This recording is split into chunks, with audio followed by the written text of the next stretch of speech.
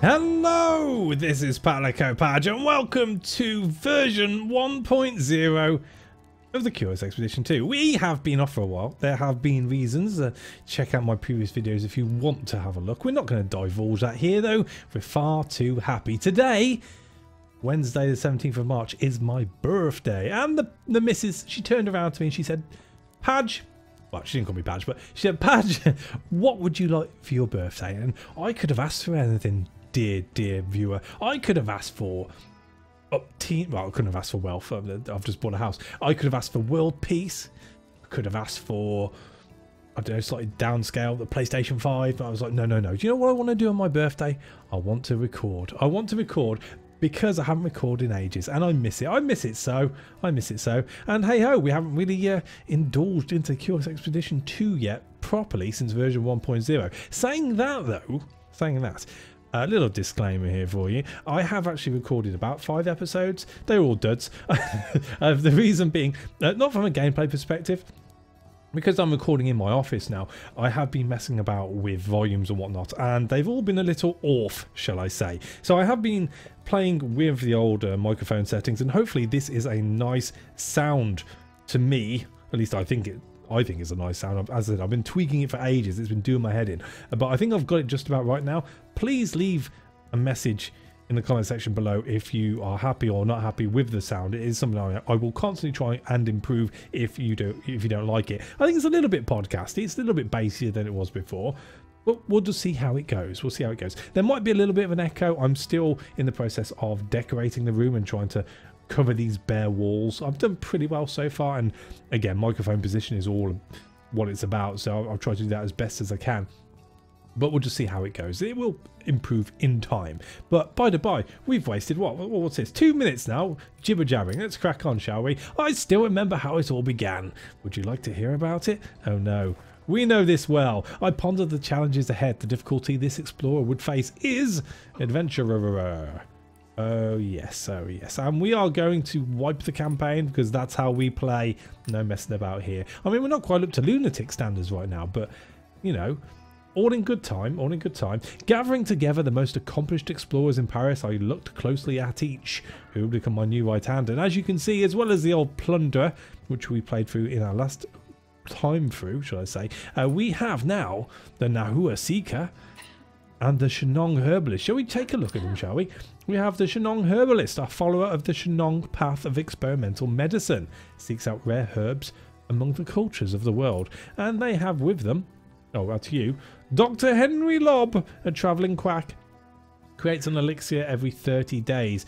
And he's a bit of a hothead. We also have our trusty donkey, Missy Exeter. Oh, joy. And then we have Nahua Seeker. An indigenous adventurer who has set out to find their own answers, follows a path of pacifism and discovery. Oh no, not one of them. Right, so we have Nalu, the arbiter, who detests violence but has a little bit of a better view distance, and we have Cuthbert Gay, the sailor. And well, we played with sailors, we know how they work. So this is going to be a sort of pacifist run, I would suspect, unless you really want to annoy you. Detest violence. I guess that means they don't get involved in fighting. We'll have to have a look through on that one, but not today. Not today. We're not quite there yet. Let's play with Shenji, shall we? Ah, Paris, 1886. I missed it so. Way before that big monstrosity of a tower was put up, spoiling the view from this lovely, I don't know what this is, patio area.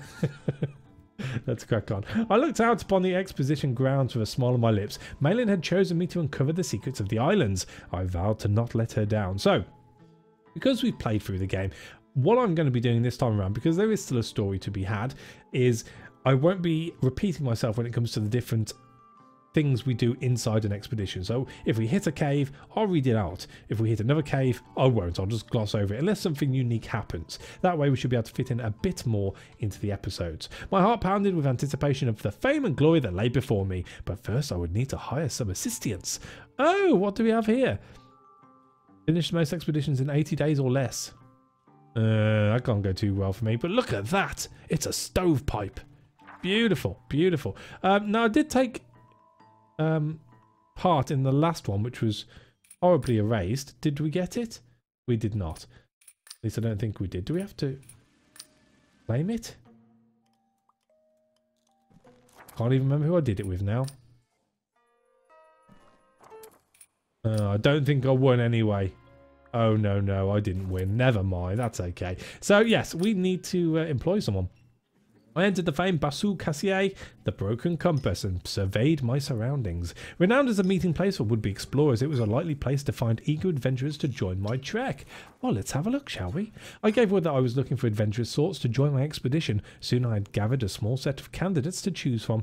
We have the sailor, the Taoist monk, and the translator. Ooh. Village rest sanity of +2. Combat buff, pure spirit. 15% reduced damage from supernatural enemies. And they're unbalanced. Oh, aquaphobia. Same thing. And we have a sailor. Free naval flair. I'm going to go with the Taoist monk just for the sake of keeping things different. I mean, we've played with a sailor before. We've used translators in the past, especially in the first game. So let's go with the Taoist monk.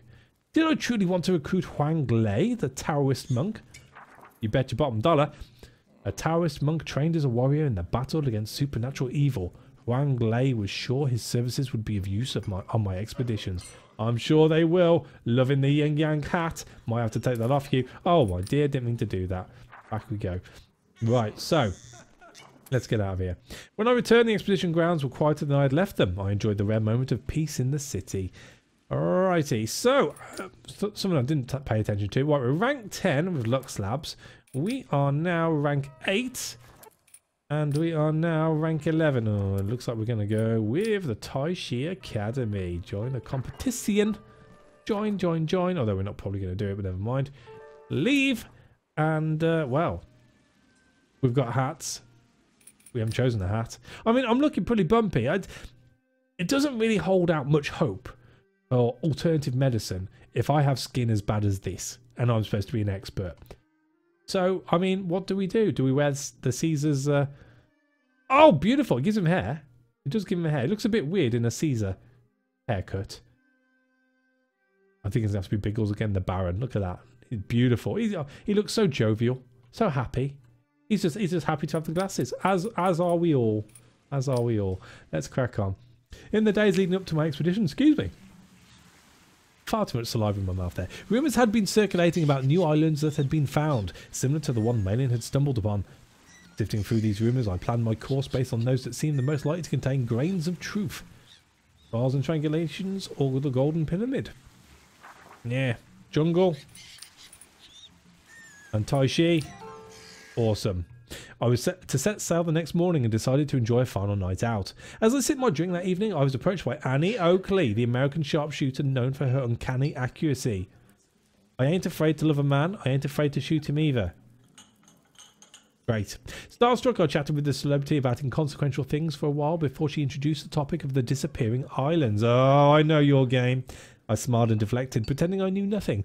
Oakley pressed harder, but I would not reveal Malin's secrets to a complete stranger. Is that a gun in your pocket, Miss Oakley? Eventually she grew impatient in the face of my evasions and bid me good night, striding off with an air of irritation. Eccentric lady, if I say so myself. She's going to be another Isabella Bird, isn't she? Oh dear, oh dear. Okay, well, never mind. We shall crack on. As I neared the side of the expedition, a small supply ship pulled alongside. The Tai Chi Academy provided me with a modest budget to outfit my trek. The shopkeeper hailed me loudly and handed over a small package. A gift from Malin. Oh, chocolate. For my first solo expedition. I was sure it would prove useful. Right, so. Medikits are cheap, although I don't think we'll need any medikits on the first run. At least I don't hope we don't need them. However, a few more torches. I mean, I'm not a big fan of cocoa wine.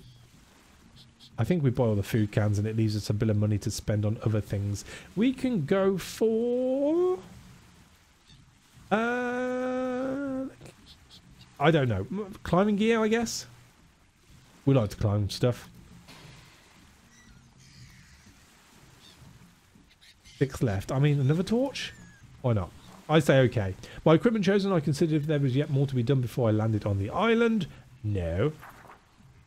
So, oh yeah, we've got to beat it in 80 days. Ancient legends told of a great golden temple on the island that loomed ahead, a massive ancient thing, and made of pure gold. I was to find this legendary structure, adding to the already substantial honour of the Taishi Academy. Awesome. Well, we're going to keep it old school for our first expedition into Expedition 2 version 1.0, and just go and find the bloody golden pyramid. It's what the game's built around, you know. And oh, there's something evil down there. You can just see a little bit of red. Evil, I tell you, evil. What do I want to do? Let's climb up here first and get a lay of the land. Oh, wow, there's a lot of land to lay and not a lot going on in that area, though. I might come up here. If we get accosted by the locals, so be it. Huzzah.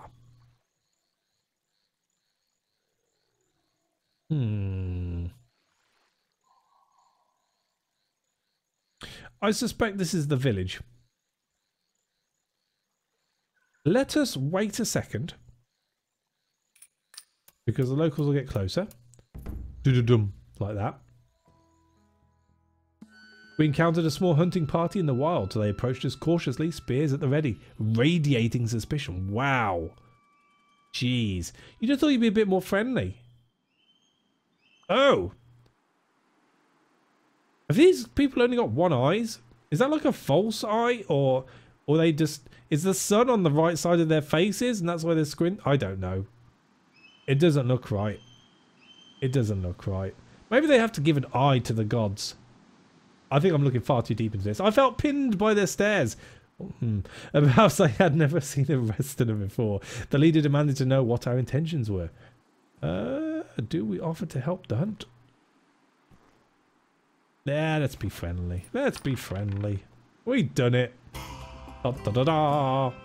Good first roll. We're going to peak early, I feel. They welcomed me to their hunt and I proved myself valuable when I managed to take down a wild animal on the run. They cheered my success and we shared the spoils of the hunt. The hunters stood stoically before me as I considered what to do next. They were clearly eager to keep moving.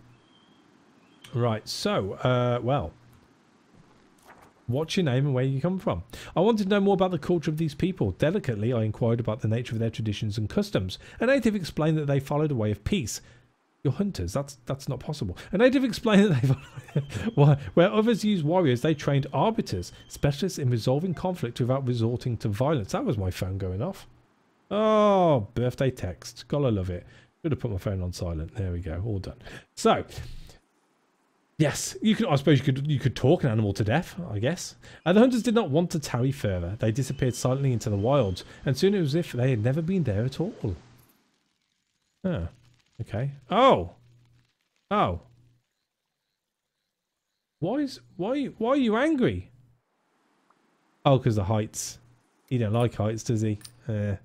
Sorry, we'll get that. We'll get you cured. Don't worry. I suppose I did just do it in two goes in a row, which is probably not the best. Oh, look. It's an old camp. Before me lay the wreckage of another Trek's campsite. The air stank of death and I wanted to leave as soon as possible. Not before we search. I mean, this is why we bought torches. It's a shame we didn't have more blue. I stopped the trek to begin a thorough search of the camp. It wasn't much, but I managed to discover something worthwhile in the wreckage. Oh, some firecrackers. Lovely.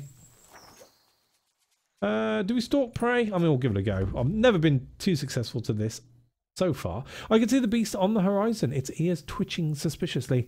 Hunting it would take time and entail risk, but could pay off.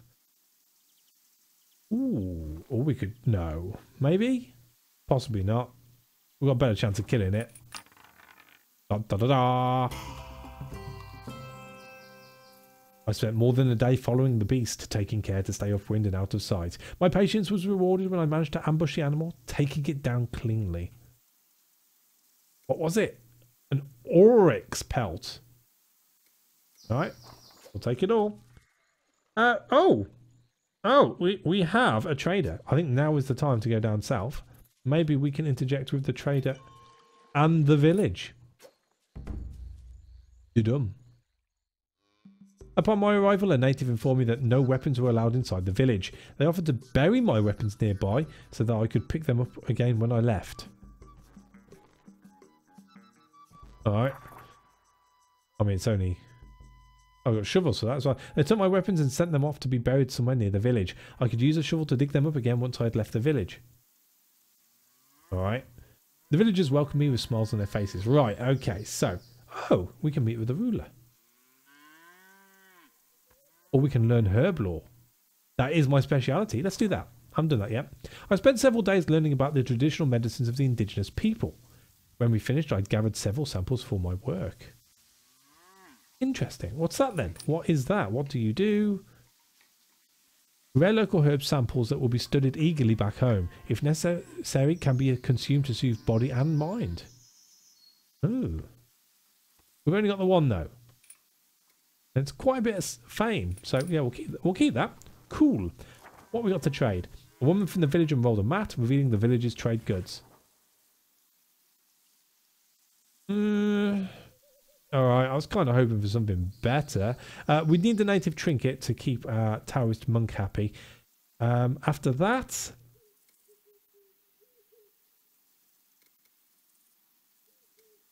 I mean, we could go for the horn flutes. They're pretty cheap. And, well, we can have a tanning kit as well, since we've got this. Let's take one of those and all of those. And in turn, you can have all the meat. Oh, they're still not happy. Oh, what's our elixir?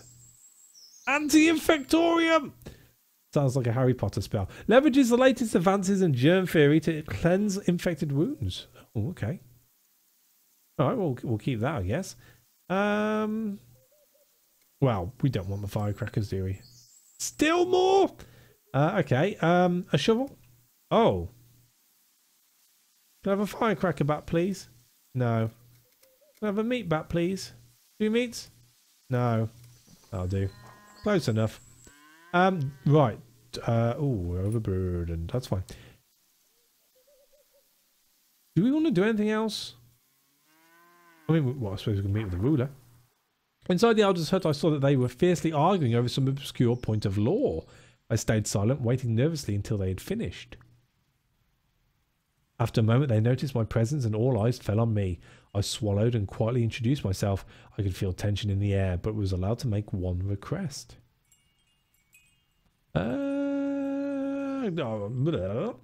ask for a request? I mean, we could recruit, but there's a chance it's not going to go our way anyway. They won't come home with us. Let's ask for a quest. I inquired if there was anything I could do to help the village.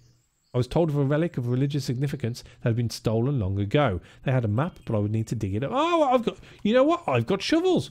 We'll do that. I was given a map and a shovel and instructed to take the greatest of care. The relic was of great importance and they prayed for its safe return to the village. My request granted, I bowed to the council and left them to their business. Right, okay, so now we can rest. We unpacked our belongings and prepared to spend the night with the natives at their campfire. The natives made a feast in honour of our visit and politely offered us a very strong alcoholic beverage. Beautiful. I drank the beverage, not wanting to offend the natives. It tasted bitter and I stayed up long into the night drinking and laughing with the villagers. Going loco down in Acapulco. Awesome. I forgot we got the trader as well. I enjoyed the safety of the village for several days. We're done. We packed up and departed as new adventures awaited us. The natives seemed indifferent to my departure. Oh, good to know. Good to know we left an impression of them. Right, so, trader. Trader. I mean...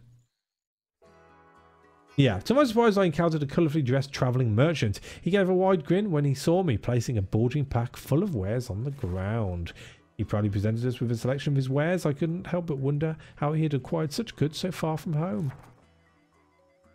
Ah, this is what I'm talking about. Right, so, we have a revolver, or pistol. We have the storm lantern, which is fine. We have a crucifix and a chronometer. Minus 20% days per tile move. That is good. That is good.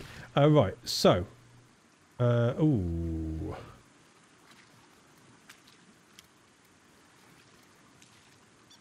Says I'm overburdened. I can't see how much by. You know what? We're going to come back out of this for 1 second. Because we are going to use the tanning kit. Can't use anything right now. Okay. Fine. Tanning kit. Where's my Oh. Right. First. That undocked Henry Lob? No. Wang Lei. There we go. Ceremoniously, I presented the trinket to Wang Lei, praising his recent efforts. He blushed shyly, accepting the gift. Awesome. Then we want to... Oh. Where it be? There it be. And leaving, I prepared my tanning tools. That pelt right there, I can confirm. Awesome. Right. Now we can go back to the trader. So. What are you worth now? Oh! 13! Right, we want you. We definitely want you. You are cheap, and you are cheap. I mean, what would it take to outfit us with those? You can have the pelt, you can have the meat. We're way off. You can have all the horn flutes. Oh, we're not even close. You can have... We're doing alright. You can have the climbing gear. Or the food. Oh, it loves the food. How about the elixir? Running low. Torches.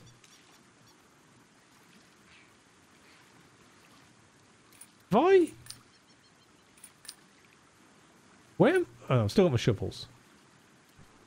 I'll tell you what, we'll drop 1 shovel or 2 shovels. I presume I only need 1 for that. You know what? That's good enough. That is good enough. Cool. Right. So. Oh. Is that my buried treasure? Right. No, right. So that's my equipment. I'm going to go get my equipment. So we'll go and do that now. I mean, it's nice for them to actually show us where it is. That's good. You've acquired a treasure map. Alright, so dig up. After many hours of digging, we indeed found something valuable hidden beneath the surface. Oh, it's my sensor, which is apparently a weapon. Alright, fine. Alright, so. I mean, are we even close to seeing this? Oh. It's there. It's right there, I tell you. It's not going to be there now, is it? It's not going to be there. Oh, let's give it a go. Digging into the soft earth, I soon made a discovery. Treasure! Opening an old rotten chest, I found the village's religious artifact inside. Oh. A golden mask used for religious rituals returned to the village for a reward. I mean, it's worth quite a bit of fame. And they don't have to know. They don't have to know that I've got it. Should we continue? Let's continue. I don't think it's something we have to worry about right now. I mean, they'll never know. Oh. There we are.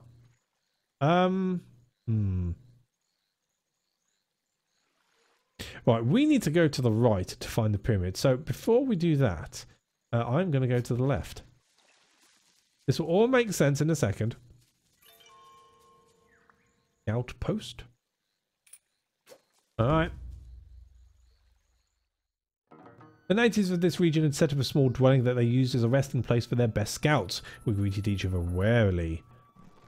Scouts direct? No, we don't need that. That's fine. Right, you know what we've got to do though? We've got to actually start equipping some stuff. So, oh, and people can get better. I say get better. We can promote people. You know what? Capacity would be good. Hooray! What are we going to give people? I mean, I can have my sensor back. I'm fine with that. I think our traveling quack, our traveling quack can have the gun. Yes. I personally am going to have the chronometer. And we'll give Huang Lei, although it's not his religion per se, we will give him the crucifix. Cool, daddy-o. Right, I think we're done here. There's nothing's going to be in the corner. It'll be fine. I mean, I've got this here. Do I want to use it? Let's just get to it and make sure it is something we can do. It is not. Okay, so to the other side. Hello, Sanite. Oh, no. Right, so eat the chocolate. Might as well eat all the chocolate. All gone. Approach the shrine. I love chocolate.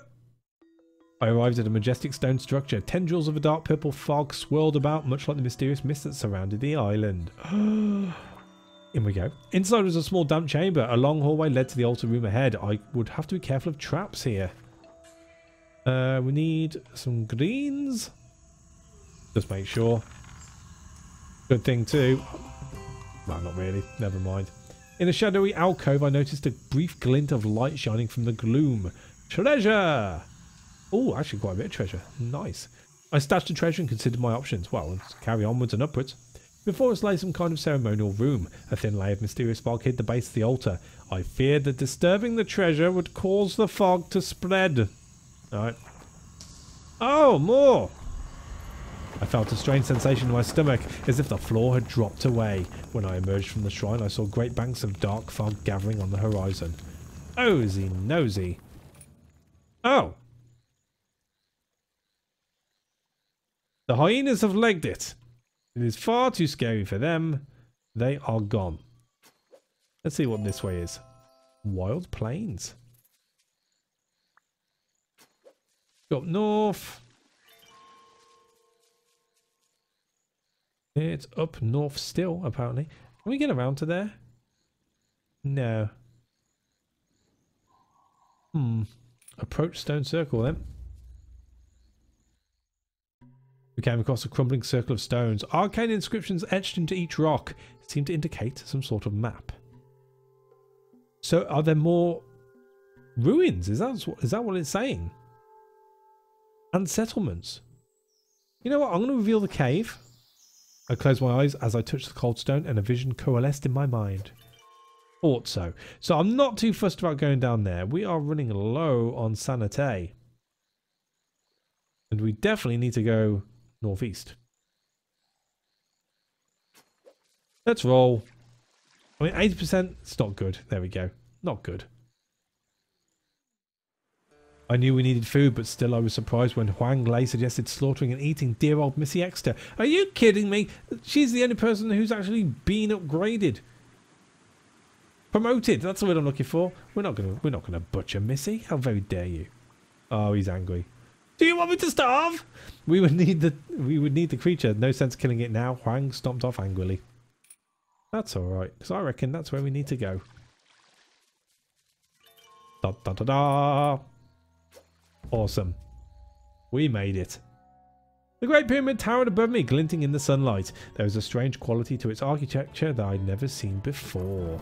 The halls of the pyramid were empty, but engraved symbols of warning on the walls would keep archaeologists busy for years to come. Nice. Excellent. All went according to plan. And there we are. We made it back. We'll just click through this. There's no need to hold on. Bring the treasures. 7 tickets off the first expedition is not a bad start at all. Oh, yes, we got this bit. Polyglot. Reduces standing costs for staying in villages. Nice. Spiritual solidarity. Allows resting for free in missions. Very nice. Or strong mind. Max sanity plus 15. Very, very nice. For the sake of it being slightly easier when it arises. You see, usually I'd go for strong mind because more sanity equals good. However, resting in missions is very expensive generally. So being able to rest for free is definitely the better perk to have, as far as I'm concerned anyway. So we shall go for that. Upon my return to Paris, a street urchin delivered a note from Mailing asking to meet in her office at the rear of the Boussole Cassier Tavern. Oh. Well, I guess we'll be going there.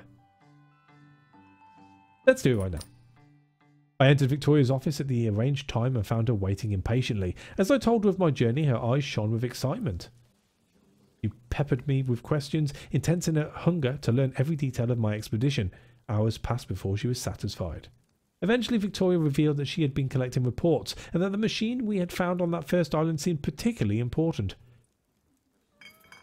She needed to go, but pressed a handful of expo tickets into my hand as she escorted me out of her office. These were good as gold in this area, particularly at the Explorer Clubs. Oh, nice. We've got another 12 tickets. We are literally swimming in tickets, Scrooge McDuck style, but we shall crack on with spending those tickets in the next episode. So thank you for watching. As always, a like is appreciated, and I shall catch you on the next one. Take it easy.